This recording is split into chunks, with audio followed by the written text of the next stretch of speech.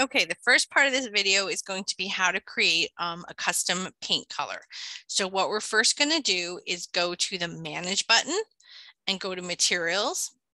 And we want to add in a new paint to this, this library, basically. So what we want to do is type in the word paint. And if you remember in class, we talked about in Revit, you always want to use the material that's closest to what you're trying to create.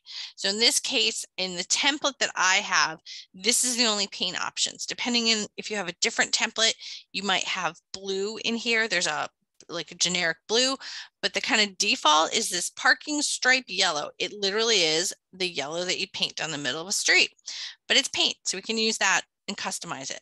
But what we want to do is right click and hit duplicate. And then we're going to rename this. I try to get into the habit of renaming it paint. So again, I always can find it pretty easily. In my case, it's going to be a Sherwin Williams. And now what we're going to do is we're going to tab over to here. Let's see. So this color I picked out because it's going to be really easy to see this on the screen. The other nice thing with Sherwin Williams, I went and looked up Benjamin Moore, that it's hard to find this information.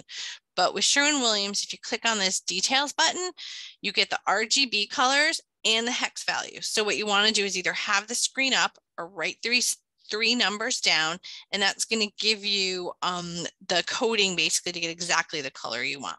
So go ahead and take a minute and do that, and I'm going to show you how we're going to enter them. Okay, now over here in Revit, one of the things we want to do is before we create a new paint, oh, and I got to actually rename this quick. So this one's going to be Sherwin Williams, and mine is going to be Passionate Purple. All right, and again, you can do this with whatever colors you want. And remember, the nice thing about Sherwin Williams is you can get these coordinating colors. So you can look up those hex tags too. All right, so back here to Revit. Before I do anything else, I want to click this little white button. That's going to duplicate this asset, meaning it's not going to overwrite the yellow that's already there. If you overwrite it by mistake, we can fix it. It's not the end of the world. This gets more tricky if you by mistake overwrite, say something like a hardwood pattern or concrete or something that you're using from Revit and you like the original, but you're tweaking a new one. So paint is not super critical, but I'll try to remind everybody to do this. I forget to do this too, because again, it's pretty subtle. It's just this little white box. All right, so now what we do is we click on the color. And what we want to do is overwrite these RGB colors right now. So mine is 121, 84, and 132. And now you can see, now it's the purple. So it's basically there was the original yellow. Now it's going to be creating this purple for us. Then we want to work through this list here. Depending on your material, there's going to be other options in here, but for paint, we have these two options. So we have what finish we want it in. Flat and matte generally are your ceiling paints. These three right here work perfectly well on walls. Semi-gloss and gloss are often, again, they're paints that can take a lot more kind of abuse, so to speak. So you'd sometimes paint them in like on furniture or molding of doors and things like that. So for our purposes, we're going to pick eggshell. We don't want it applied by a brush because that's going to show brush lines. We want it nice and smooth. So we want a roller. If you see, there's also spray paint. That's often going to be used on a metal application, but for now, we're going to have roller. Now, before we go anywhere else, we also want to click this graphics button and see what's happening. It hasn't overwritten the yellow in terms of when it renders it, which is, the whole purpose is we want this to render nicely.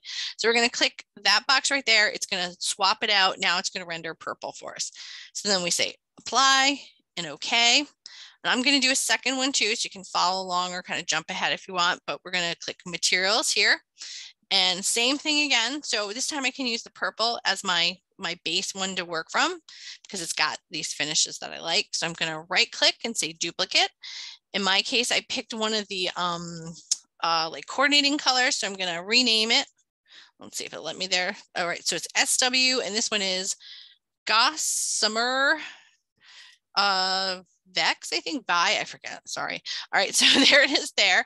So again, I don't want to overwrite the purple I just made. So now I'm going to click duplicate asset and I'm going to click on the purple. And this time my RGB values are 211 and then 206. And this will be like a tan. And then 196. All right. And there's that tan. Okay. And then again, I want to double check on the graphics. And since I've already clicked it on the last one, it saved that for me. So there's the two colors I want. So I say apply and okay. Now I'm set to start painting in here. So I'm going to pause and then create a new video just so you can follow along at your own pace too.